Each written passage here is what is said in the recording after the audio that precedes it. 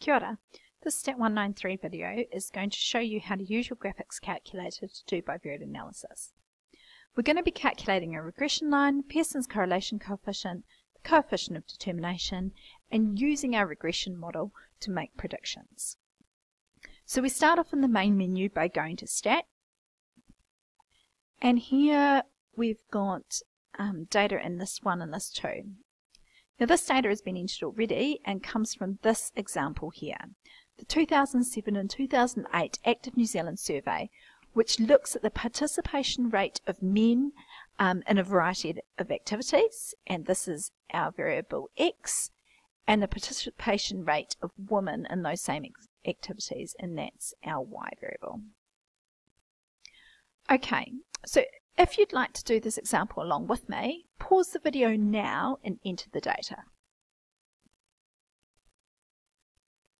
Before we get started doing the calculations, it's important we just double check that we've entered all the correct data to avoid unnecessary errors in assessments. Okay, once we're happy with this, we go into F2 Calculate and we choose Regression. This allows us to apply a regression model to our data. We're interested in applying a linear regression model, so a straight line. So we go into X, which is F1. Now there are two options here that you can see. Either of these will work, but what you'll see most commonly used in Stat 193 is the A plus BX model. So that's the one we're going to choose today. So F2. And here's the output that we get from our calculator. So you can see here y equals a plus bx is the linear model which we've applied to our data. The a is the y-intercept and the b is the slope of the line. Our values here are a equals negative 26.43 to 2 decimal places. So this is the y-intercept, and our slope b is 1.93, again to 2 decimal places. Using these values, we can now substitute into this general form to get the linear equation for our line. The R value here of 0.985 to 3 decimal places is our Pearson's correlation coefficient. This tells us something about the direction and the strength of the relationship between the X and the Y variables.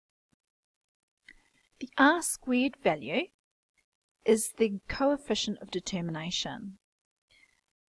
The value in this case is 0.970 to 3 decimal places, and it also can be found by squaring the R value up here. In assessments, you might be asked to find the proportion of the variation in Y which is explained by the linear regression model. This is the R squared value. The next thing we want to do is make predictions using this model. So if we go into Menu and over into Run Mode, okay, the model that we've found, the linear regression model, has been stored by the calculator. If we now go into Options and into Stats, F5, we can use this Y hat value to predict different values of Y, given different X values. So in this example that we're using here, we're interested in predicting participation rates of women, so predicted values of Y, if we know the participation rate of men, so that's our X value. So for example, we could look at a participation rate of men of 25%. So we enter 25, and we want to know for a certain activity, if that participation rate of men was 25%, what would the predicted participation rate of women be? So we click on F2, which is the Y hat, and execute, and that gives us a predicted participation rate of women, so a predicted value of Y of 21.8%.